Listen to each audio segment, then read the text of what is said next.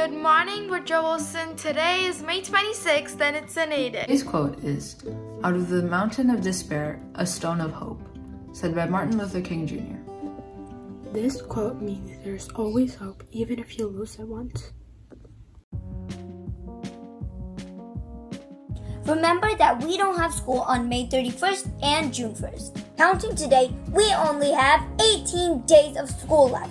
The year is almost done, Wojo. Let's end with a bang. Keep working hard. We are almost there. This year has been a hard year for everyone, including our teachers. If you want to show appreciation to a teacher, fill out this form for a teacher shout-out. Your responses will be included in the WWMS newspaper.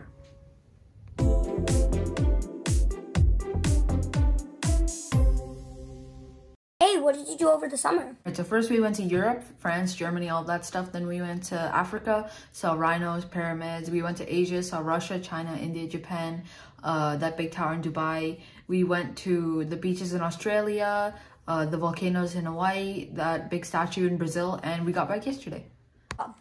Wow.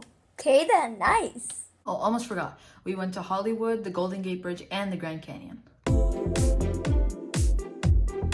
Hey, do you want to come over?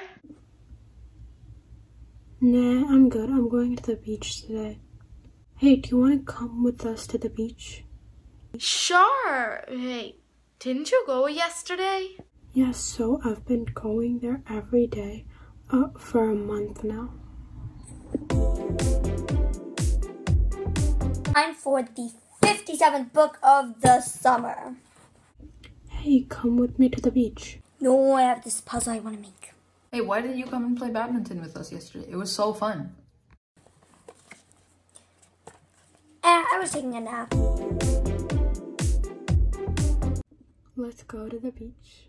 No, I don't have time. Are you coming to the pool party tomorrow? Obviously not. I have summer camp classes. I'm learning 3 languages and 2 instruments, coding a game, and practicing for a math competition. Come on. There's gonna be ice cream and music and stuff like that.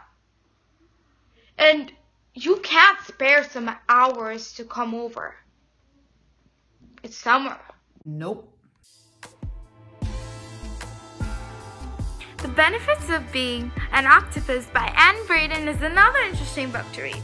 Explore the cultural divides around class and the gun debates through the eyes of 7th grader Zoe, who lives on the edges of society and tries to find her way forward.